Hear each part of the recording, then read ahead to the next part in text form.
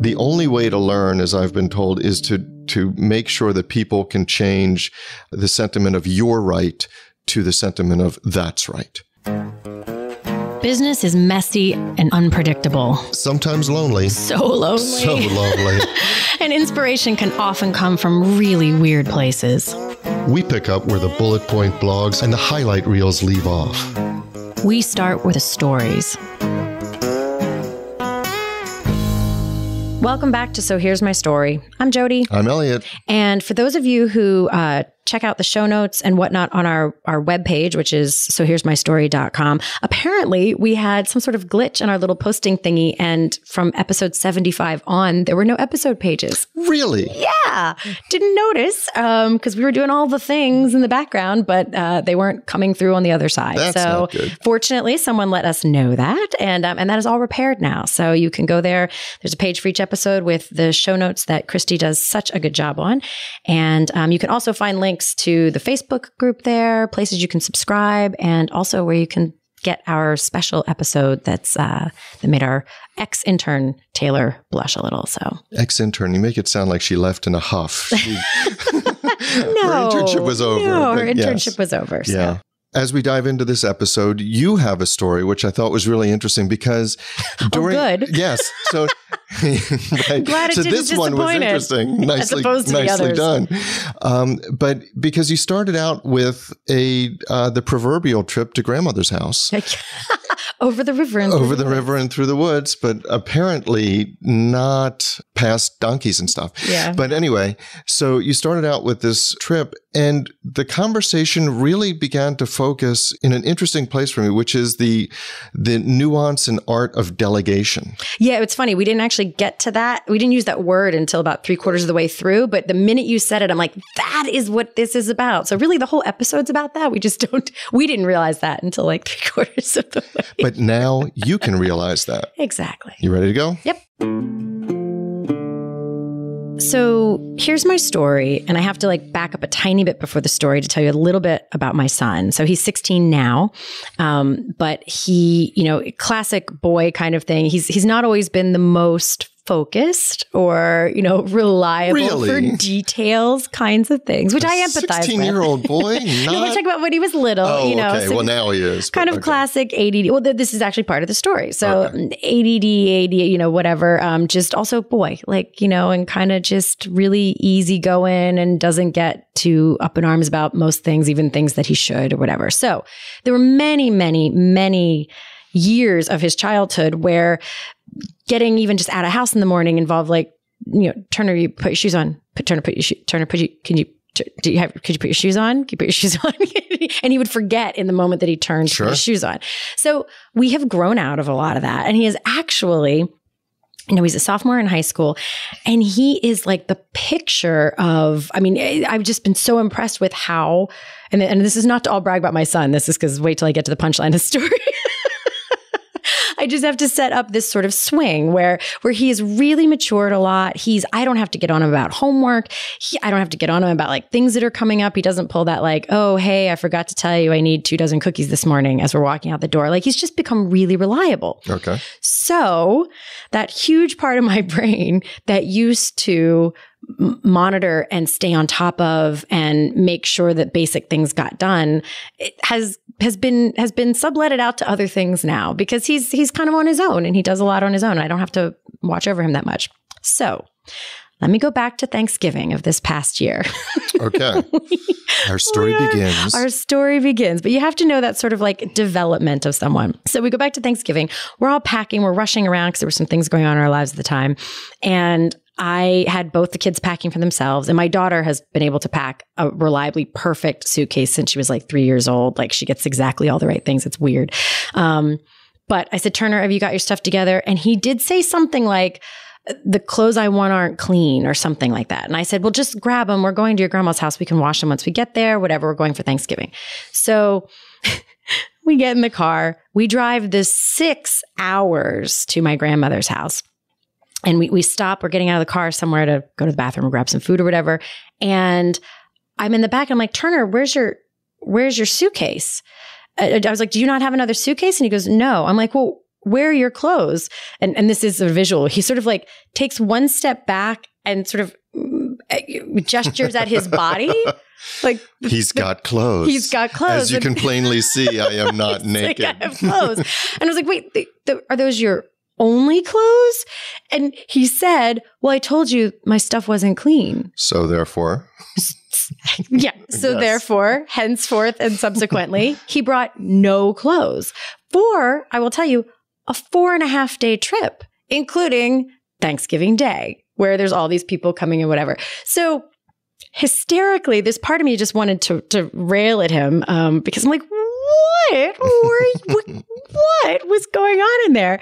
And to make this what is sort of rambling story slightly shorter, he immediately, I was like, can you at least because he got defensive, of course, because I reacted, and that's what teenage boys do. He got super defensive, and then we kind of calmed it down. I was like, can you at least acknowledge that was a not well thought out decision? And he's like, absolutely. Absolutely. I'm like, okay, let's just at least start there. So we ended up stopping at Walmart and grabbing his things. But what I got, I'm grabbing some like basic clothes so that he wasn't wearing the exact same clothes for 4.5 days straight, which he'd be perfectly fine doing probably. But it got me to thinking about sort of this duality, the two sort of traps at either end of managing people that I think can both be problematic. And one is not making space for them to evolve, because I do sometimes, or the story of them to evolve, because I do sometimes make cracks about how great my daughter is at, all the executive functioning kind of things, and we'll sort of joke about my son, when in reality, that's not a real story about him anymore. He's actually incredibly responsible, and it's kind of come out of nowhere. So I can't even take credit for it. It's just a maturity thing, I think. So that story has changed. And sometimes I forget and I tell like that old story or think of that old story.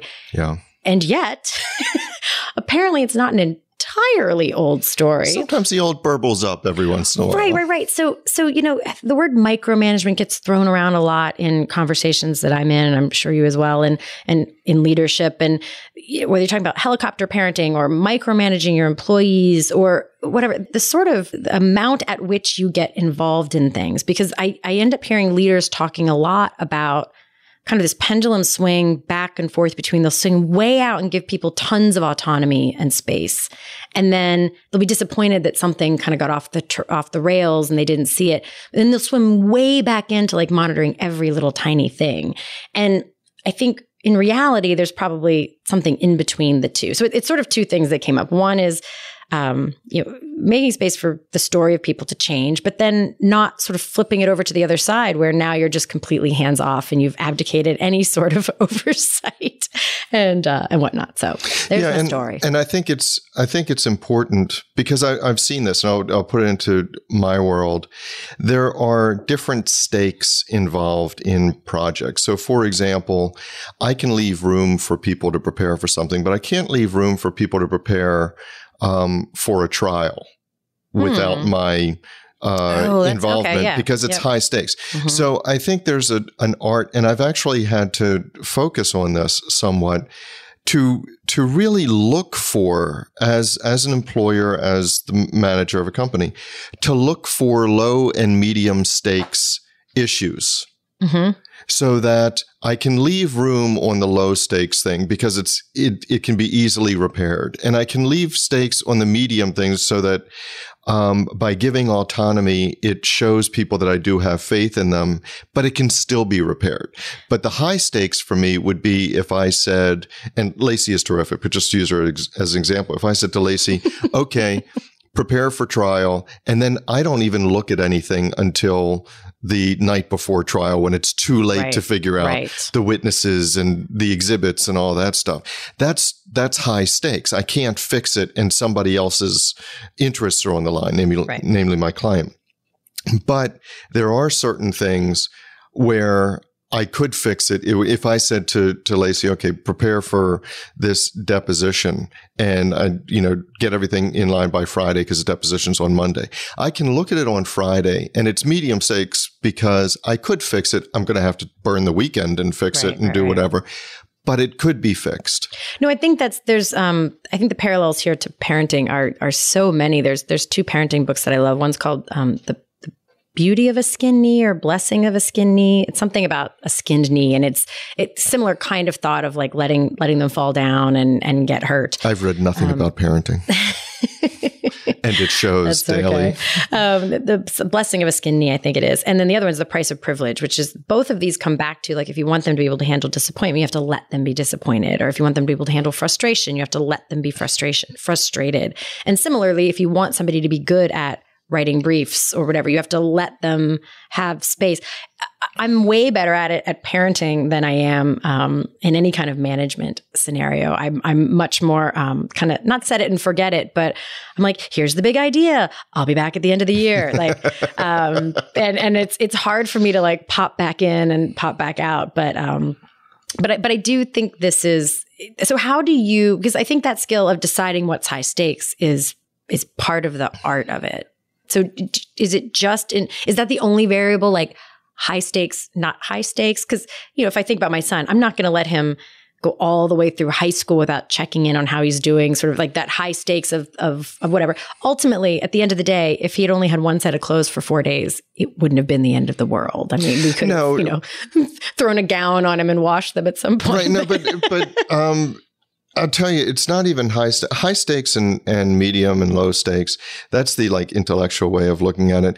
I look at it in a much more simple equation, which is how badly am I going to be pissed off?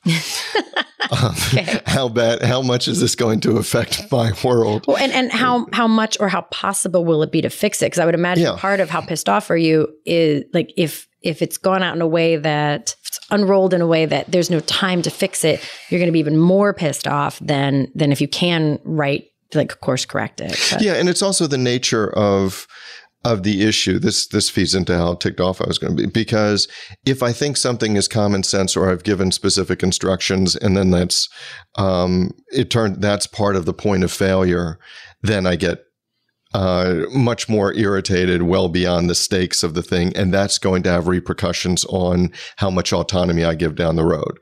But for the most part with me, it really is, okay, well, what are the impacts? This is how I determine the stakes. What are the impacts? If it just impacts me and it means I have to spend more time, then that's not a big deal. If it impacts somebody else in the organization, if it impacts one of our clients or customers or whatever, if it impacts an outcome that we were trying to achieve, beyond just, well, we want to get it out on time, but some significant metric for the business, then yeah, there's a limit to what I'm going to do. But here's the other thing that's a real challenge in my business. My business, like yours, is is geared toward the personal. In other words, even when I was litigation counsel for Walmart used to tell me, we don't hire law firms, we hire lawyers. So it's very geared towards the personal. So people, when they generally call the law firm, at least for a long time, they wanted me to do everything. They wanted me to be on the end of the phone. They wanted me to be everywhere they needed me to be. And so I had to figure out how to delegate. In order to delegate, I had to first allow people to have low stakes failure so I can see where they're going to, I can allow them to develop.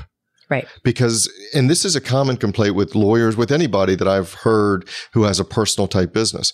I want to be able to delegate, all the time that's spent is my own. Well, okay, how do I do that?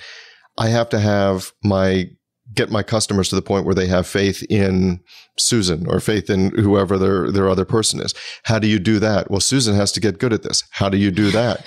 Well, yeah, no, it's true. It's true, because if you want to be able to delegate, I think there's I think this is part of the art of it. Like, you can think of tiny things to give somebody, but they won't develop a sense of and a responsibility for what matters about that if they aren't also somehow tied to like the next step. So when I was with the architecture firm, especially when we were much smaller, they would often give an entire, when possible, they would give an entire very small project to an up and coming intern architect.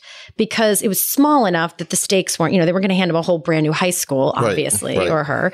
But there was this tiny little thing that still had every aspect of a project, but it was small enough that they could kind of, frankly, give you enough rope to let you hang yourself, but they were right there to sort of cut the rope or, swoop in if they needed to. But because of that, you develop an appreciation for like, oh, when I don't think about this here, it comes back on me over here. Versus if you just give somebody that discrete task, you were kind of setting yourself up for the frustration of like, you can't be surprised that they don't necessarily completely understand all the things that task has impacts on and the where it shows up later, if it's this way or that way. And you can't always give somebody an entire project, obviously, but I think the more you can look for things where they can experience all of it and they're like, oh, I see that's going to come back to haunt me if I don't do this, this, and this, things that seemed silly in the beginning, that you may have resisted.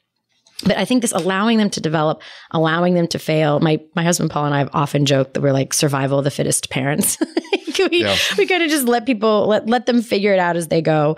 And I think there's something to that for developing people. And if those people don't rise to that occasion, if they aren't able to figure out the things you need them to figure out, I think it's also a good litmus test. But yeah, it is. I mean, in terms of what's going to come back and haunt you, I always say to Alex, he's tired of hearing it, when he's got some spare time on, let's say, Friday, and he's not doing this thing and he's got to get it done by Monday. And I'll say to him, I'm just telling you right now that Sunday Alex is going to hate Friday Alex. Right.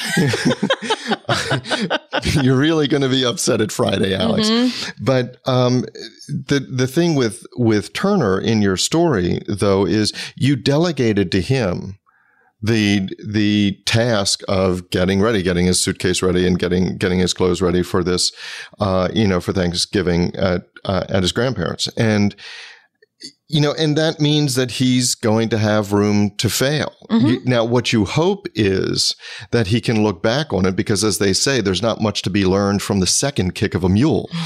So they say that. They do. I've never heard anybody say that. Yes, but okay, yes. I'll trust you. I'm surprised because you come from West Virginia. There seems to be a big mule population. I've just saying. I've never seen a mule in West Virginia. No way. You've never seen a mule in West Virginia? No. Really? No. I'm really calling on all of our West Virginia listeners to send us your mule pictures. As a side note, I also saw my very first raccoon ever when I came to college in Baltimore. I'd never seen a raccoon before. I don't even know, other than living to the right of the Morgantown Mall or whatever it is. Memory. But I don't even know if you're really living out in the country in West Virginia the way I pictured it. I never said it was the country. No, it's more like the suburbs of that. I thought you were raised in a tree house and, Okay. That's anyway. On a hill, yes, but. Well, okay. Okay. So yes, they say, all of them say that there's not much to be learned from the second kick of a mule. And what they mean by that is that you would hope that somebody learns the lesson the first time, but you have to give them that freedom to fail, because otherwise, if you spend the time before each trip to the grandparents or whatever, lecturing Turner or giving him the laundry list, literally laundry list of things that have to be done, and you do it for him and you narrate your life as you're doing it. Now I'm putting your socks in the suitcase. Now I'm doing this. He can listen, just like you can listen to a lecture, you can listen to a keynote, but it doesn't. The only way to learn, as I've been told, is to make sure that people can change the sentiment of you're right to the sentiment of that's right. That's a really, really great insight, because one of the things that I noticed with Turner in this, because I was kind of perplexed, I was so shocked. It just totally caught me off guard, because I'm like, should I have seen this coming? Like, he's so responsible. But it occurred to me that the distinction, and this is totally appropriate for at the developmental stage of a 16-year-old boy. So this part doesn't exactly apply to management, but the insight from it does. So what Turner is extremely good at making sure he's wildly responsible for are all the things that he cares about. At the end of the day, Turner didn't really care if he wore the same clothes for 4 days straight. Correct. That would be correct. Therefore, he didn't try that hard to work out the wrinkle of my clothes are dirty. Yep. So that was the awareness that was important for me as a, proverbial manager in that moment of recognizing like, oh, okay, here's where the skill set this person has is working really well. Here's where it doesn't in these moments. And, you either need to like help them see why the thing is important in a way that they care about, or at least that they're willing to accept has to be the way. If, yes. I try at least in parenting and certainly in management as well to rely on because I said so as little as possible. Like I try to, find other ways in that door. But where I see this coming up though in an interesting way is I was recently speaking with a client who was really struggling with this person that, it was a new, I think everyone's seen this happen a lot of times. It was a new role, that they had decided to add to a team. And it's not like your standard everyday role. They're like, I think if we had somebody who could do this, it would really make everything better. Yeah.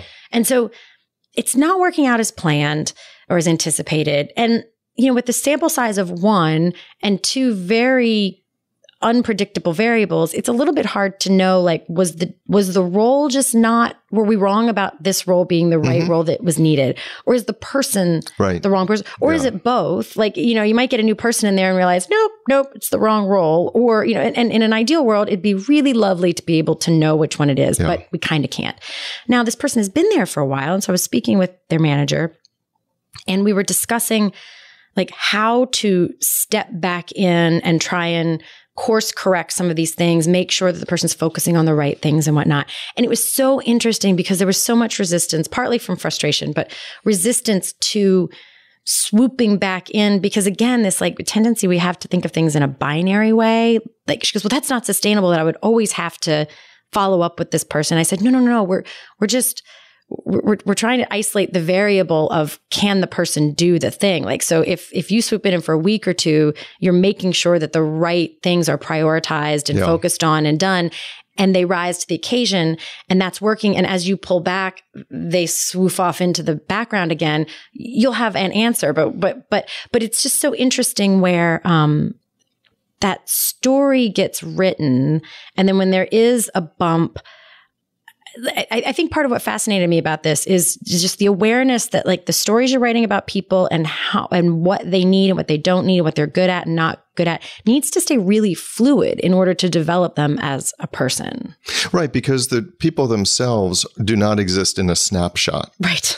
And the interesting, despite what Instagram might tell you. Right. But the interesting thing is when you started your story, you were saying that sometimes we categorize them that way. So Turner had it had been a long time since Turner was really irresponsible and didn't really care about everything. And he evolved into somebody who is so responsible that you didn't really have to pay attention enough. But sometimes in telling your stories, comparing just for humorous effect, Turner and Kaya, you would trap Turner in that snapshot of where he was when he was 9. Yeah, I just forget sometimes. Yeah. But in management, we tend to do that as well. You trap people in the snapshot of, well, she doesn't know how to do that. Well, because she didn't know how to do that for the first 2 months she was here. And guess what? I think we trap people in the snapshot the other way around too. Like Bob's been a rock star for, we had an episode on this sort of like resting on your laurels of a story that's no longer the main story. Somebody knocks it out of the ballpark, but now they're frankly feather nesting and they're pretty comfy and they're like hung back and not really knocking it out of the ballpark anymore. They knocked it out of the ballpark so much that they've been promoted. They're not familiar with this role, but they have so much pressure because you have this image that they're always going to knock it out of the ballpark. So you don't give them the kind of direction you otherwise would. Yeah.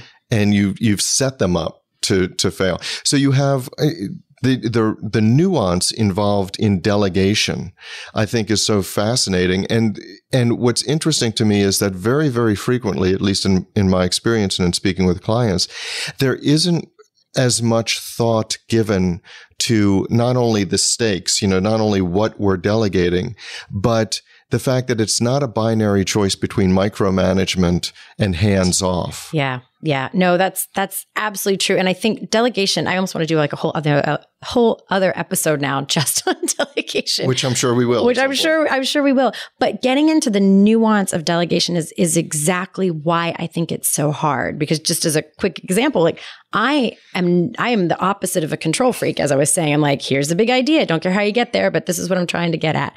Where I struggle in delegation is trying to think how to package things up. Once I know, like, oh, here's something that I could pass off to a person that's not like the whole thing, I'm happy to dump it off. But that sort of first step of, oh gosh, I don't even know what or how to communicate it all out. Whereas a lot of other people that I talk to who are trying to tackle the delegation thing have they're more like, well, I want it done the way I want it done. I'm like, oh, that's not my problem, but I have a totally different problem. So I think, if delegation, if you're listening to this and delegation is something that you struggle with and aspire to, I think paying attention to, maybe as we wrap up here, paying attention to what part of it you get stuck on, and if there's anything you can do about that, what part maybe someone else could help from the other side to like take off your plate.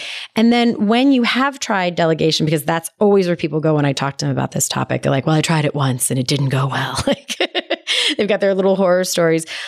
Paying attention to what role the story you had about the person played in whether or not that delegation worked. And there's one other thought that I had while you were talking about that. If you delegate a lot, if it's not a sample size of one, if you try to delegate a lot and it always fails, maybe the problem is you.